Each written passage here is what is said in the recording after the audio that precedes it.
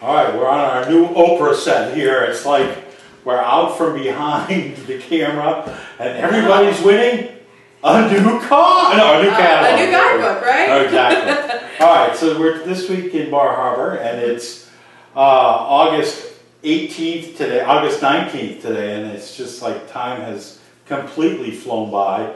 And high schools are starting back in Maine next week. I know my wife is teaching starting next week. It's a time of transition in our house, but it's still business as usual down here in Bar Harbor. It is, yeah. I was gonna say, you also know that fall's coming when Starbucks announces that its pumpkin spice latte is coming back too. Ron's pretty excited about that. So, no, business is, still as usual here in Bar Harbor. The weather has been absolutely perfect lately.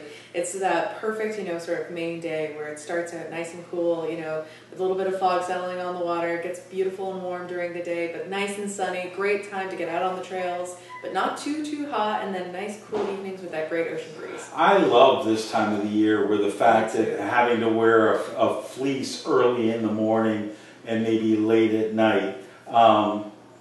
Really, fall is my favorite time of the year. Late summer, fall, if it weren't for that darn winter that follows. I know.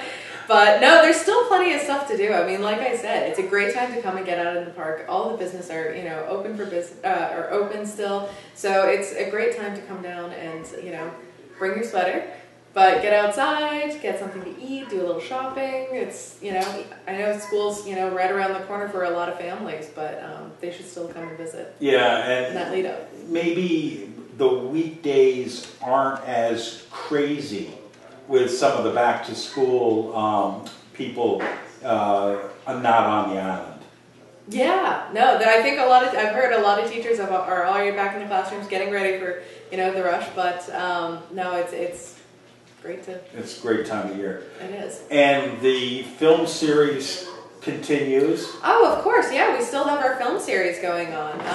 This week we're going to be having The Rocketeer, which is very exciting, and then the following week we'll have Spirited Away, and then our finale for the season will be a silent movie that we're actually going to be having a live musical accompaniment to. Oh, very good. And you saw my favorite film was Fly Away Home. How did you like it? Oh, it was beautiful. It was such a great movie. I mean, some of the cinematography in that and how they I guess they trained the kids to do that. It was beautiful. It's amazing. Beautiful. Yeah. Now, you've got some publications here. Tell us what you have. Yeah, one of the sort of little known facts about the Bar Harbor Chamber here is that we actually put out several different publications over each year.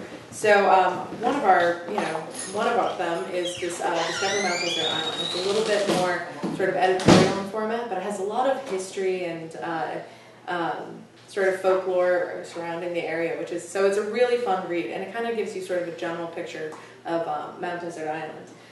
We also have our relocation guide and business guide, which is really great for people who are considering retiring here. A lot of people who come to visit want to stay, so this is actually... That's the beauty, is that you come to visit and then you find out how beautiful this area is. Oh, absolutely. I mean, more often than not, calls that we receive at our visitor centers are people who are wanting to relocate here. So we actually have a specific guide that talks about some of the services and some of the logistics in moving here.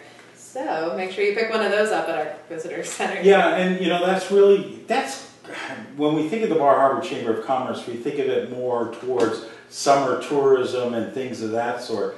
But really, that's one of the main focuses or purposes of a Chamber of Commerce is a relocation package.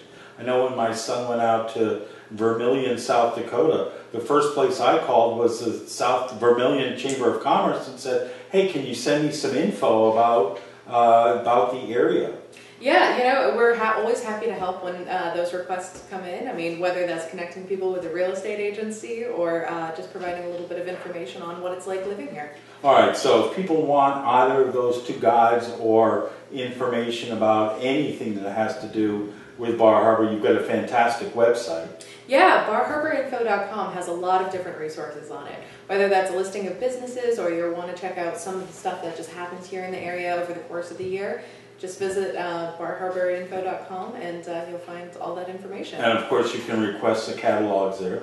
Absolutely, yeah. We do send our publications out. So if you're interested, just click on the Request a Guidebook button, and they will.